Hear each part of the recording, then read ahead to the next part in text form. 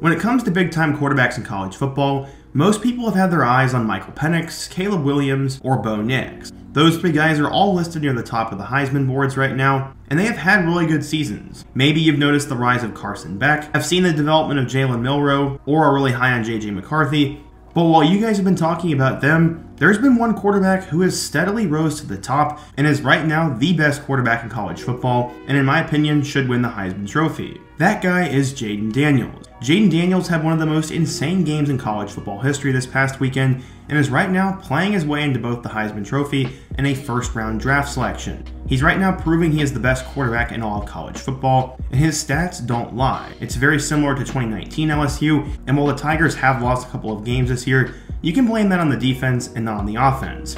In today's video though, we're going to focus on Jayden Daniels. We're going to talk about how he got to this point, how his career was almost over at Arizona State, and how he has turned into a monster player for LSU. But before we get started, if you're a big college football fan, be sure to subscribe to the channel, leave a like if you want to support today's video, and turn on post notifications so you never miss when I upload. Now let's get started and talk about the insane rise of Jayden Daniels. So going back in time, at a young age, Jayden Daniels knew he wanted to play football. He also said he wanted to play at a high level, and luckily his father knew what he was doing and had experience with this.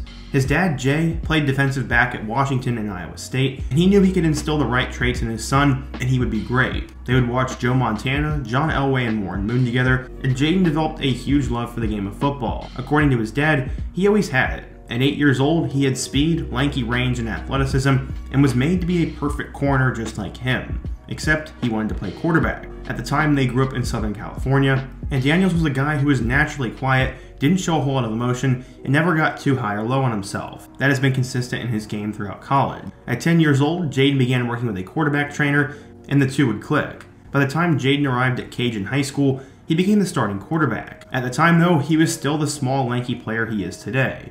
He was 5'10" and only 137 pounds. He was actually thin enough that the school required him to get medical clearance, and a doctor would have to sign off on him so he could play in the game.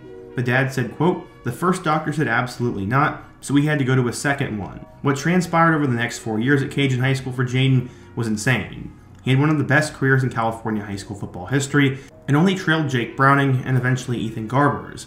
In total, he finished with 14,007 passing yards, 3,645 rushing yards, and 211 touchdowns. While being so dominant, he was also humble. Daniels said, quote, "I'm just blessed to have the receivers that I've had that have come through and helped me. I go out there and have fun and make plays and just try to win football games." He even did that with an injury as a freshman, as he cracked his wrist in his final game, and as a sophomore, broke his thumb and played the rest of the year. He also lost 2 state title games, so it wasn't all sunshine and rainbows for him, but during his junior season, that is when scouts began to take notice. He threw for over 5,000 yards with 62 touchdowns and only had 5 picks. He was the 3rd best passer in all of high school football, and he also ran for over 1,000 yards and 15 touchdowns as well. He started to get a ton of hype after his junior year, as he got offers from Nevada, Arizona, and New Mexico. At the time, those weren't the biggest offers, but then eventually Florida State, Alabama, Ohio State, USC, Georgia, Nebraska, and Oregon all started calling his name, and he was blowing up into a blue chip recruit. Where would he eventually go? Well, during his signing day ceremony at Cajun, he had 4 hats. He had UCLA, Cal, Utah, and Arizona State. It was safe to say he was going to be playing in the Pac-12.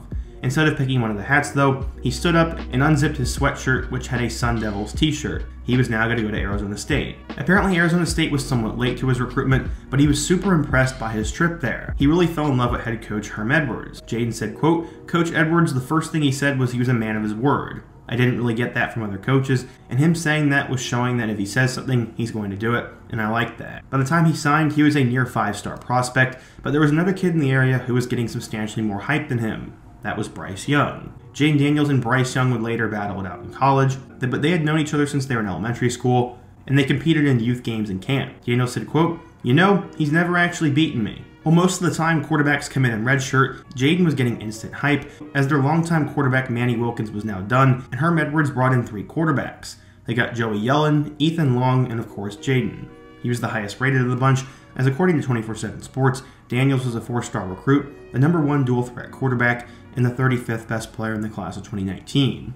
He was so close to being a 5-star. So how would Jayden end up doing at Arizona State? Jayden would arrive at Arizona State and eventually beat out Dylan Sterling Cole for the starting job. He would have a ton of hype going into the 2019 season, and this would by far be his best season in an Arizona State uniform. In 2019, he ended up finishing with 2,943 passing yards, 17 touchdowns, and only 2 picks.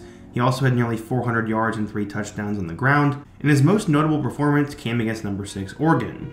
He famously dueled it out with Justin Herbert, and he threw for 408 yards and 3 touchdowns, and they knocked number 6 Oregon into the college football playoff. As I said, he ended up wowing his freshman year and showed off both his arm and his mobility. Unfortunately, after his freshman year, things would get very difficult for Jayden. He only played in 4 games in 2020 and only passed for 700 yards, 5 touchdowns, and a pick. No one could really blame him though, because the 2020 season was weird. He was still getting a decent amount of hype though for the 2022 NFL Draft, and if he could have a big 2021 season, he'd be off to the NFL and starting his professional career. Fortunately, 2021 was a disaster for him. He only threw for 2,380 yards with 10 touchdowns and 10 interceptions. Not only was he not making big plays, but he was turning the ball over, and he had regressed substantially. No longer was he a big-time NFL draft prospect, and things were really tough for him.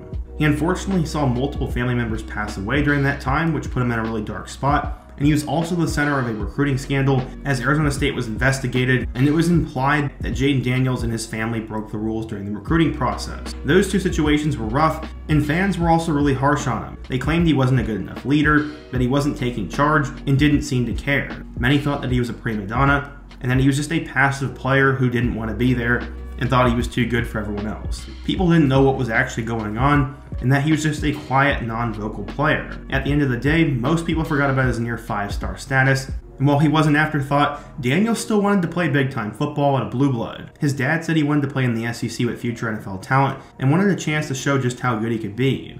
Daniels said, quote, "I just want the opportunity to come play at the highest level and help a powerhouse win another national championship. Because of that, he'd have to enter the transfer portal and find a new school." 3 weeks after he entered, he decided to go to LSU. This was a shock to many, as they had new head coach Brian Kelly, and already had Miles Brennan, Garrett Nussmeier, and Walker Howard. All 3 of those guys were groomed to be the next LSU quarterback, but now Jayden Daniels was putting himself in the mix. One beat writer said, quote, "The best case scenario is that Daniels pushes Brennan for the starting job, and then battles Garrett Nussmeier for the backup job in 2022, and waits for Walker Howard to develop." While many doubted this, even the head coach did. Kelly said he initially had doubts about Daniels as well, and whether he was durable and could make good decisions. He wasn't sold that he was their guy, and they didn't think that he would actually beat out Nussmeier for the job. Daniels would end up injuring his foot as he got to campus, and Kelly thought that he was going to be soft. Instead, he battled through the injury, was tough, and won the starting job. His first start, though, would be difficult, as he would come against Florida State, and they lost by way of a heartbreaker. After tying the game, Florida State blocked the extra point, and LSU had a heartbreaking defeat. It was one of the most difficult openers in LSU history, as this was the second time since 1958 that LSU had opened the year with both a new head coach and a new starter. From there, though, Daniels would change the narrative. People forget that Joe Burrow had a rough 2018 season, and over time, he figured it out and won the Heisman. Little did anybody know, Daniels would take a similar path. He'd end up having a really good 2022 season, as he then led them to 4 straight wins. Unfortunately, they got blown out by Tennessee, but after that, Daniels would have an electric finish to the season. He had 6 touchdowns against Florida, had 5 in a win over number 7 Ole Miss, and then dazzled with 3 touchdowns and an overtime victory over number 6 Alabama. This was his long-awaited duel at Bryce Young and his entrance into the stratosphere of college football. He then led them to wins over Arkansas and UAB before unfortunately losing to Texas A&M. Because of Daniels, they ended up getting to the SEC championship game, where they would eventually lose to Georgia, and then he'd play sparingly in their bowl victory over Purdue. In total, he finished with 2,900 passing yards, 17 touchdowns, and nearly 1,000 yards and 11 scores on the ground. He probably could have been a mid-round draft pick, but he decided to come back for one last season and get even better. After LSU lost the SEC championship game, Daniels didn't think the NFL teams would take a chance on him, and he came up with a plan to become even better. He met with Brian Kelly and asked, "What can we do to get better?" Well, LSU then presented a plan for him. They wanted to get his weight up, wanted to work on his leadership, and work on all the technicalities that needed to be improved. They made a spreadsheet, and he came up with a plan mixed with both short-term and long-term goals. His goal was to gain 15 pounds, he wanted to throw for more than 4,000 yards, and wanted to work more on his deep ball. He knew that if he made small improvements, that he could end up being a big-time NFL player. He said, quote, "I don't want to come back and be the same player. If that was the case, I might as well have left last year." So how did that end up working for Jayden this year? Well, he has been absolutely terrific. In week 1, they would duel it out with Florida State, and this was Jayden's worst game of the year. In a blowout loss to the Seminoles, he did combine for over 400 yards, but only had 1 touchdown and really wasn't himself. He took a bunch of major hits in that game, and that has also been a narrative throughout the season that he just takes big hit after big hit.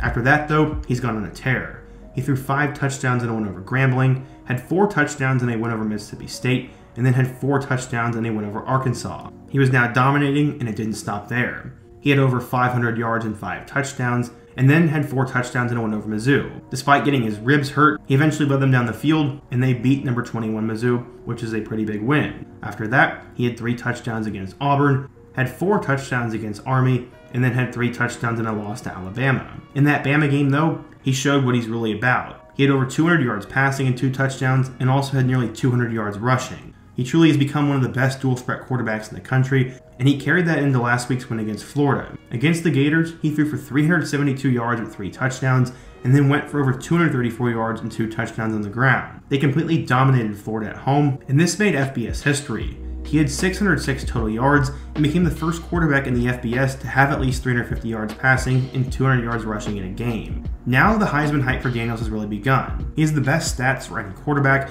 and is truly completely dominating.